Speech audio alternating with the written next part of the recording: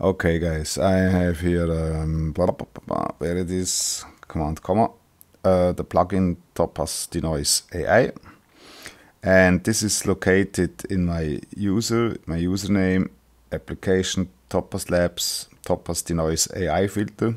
I cannot place it because the Topaz installation has a quirk. It does not ask for administrator account and password for installation into the global applications directory.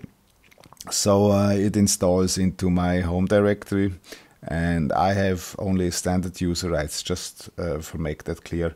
I restarted Affinity Photo.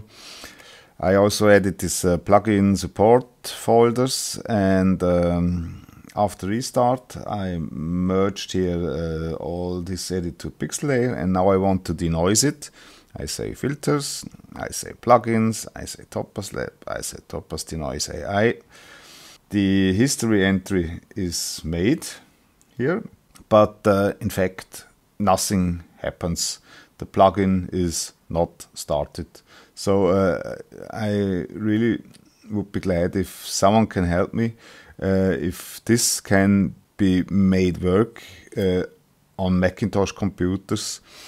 Just for your convenience, I'm here on macOS Big Sur, latest version of course, all updates installed by today's August 21st.